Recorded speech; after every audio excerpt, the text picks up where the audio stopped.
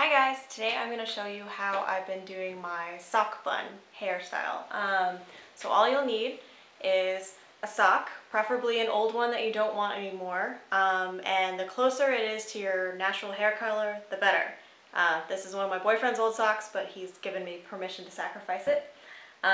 You'll need a hair tie and a small handful of bobby pins and a pair of scissors. So the first thing you're going to do is take your sock and just chop off the toe end. Doesn't need to be too neat. Just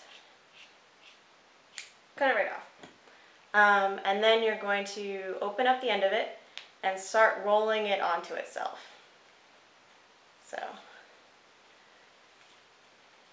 the bigger the sock, like a knee sock, the bigger your bun's going to end up being.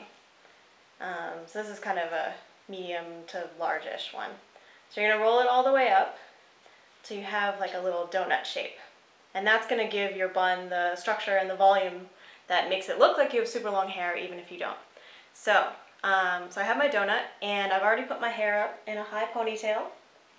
So all you do now is thread the ponytail through the donut like it's a big scrunchie. And then you just spread your ponytail over it, sort of in all directions so it's covered. And then yeah, sort of like that. It'll work itself out. And then sort of hold it at the top gently.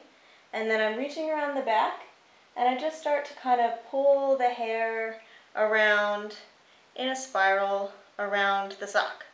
So tucking the ends in as I go. You can sort of tuck it all the way around the edge. And that's your bun.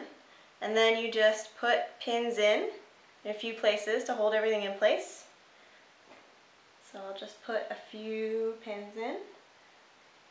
When you're first starting out, you'll probably use more pins than later, but you'll get the hang of it. And there you go. Perfect bun. Won't fall out. The sock gives it some structure.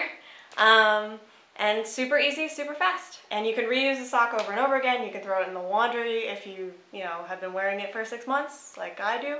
And that's all there is to it. So, great, good luck.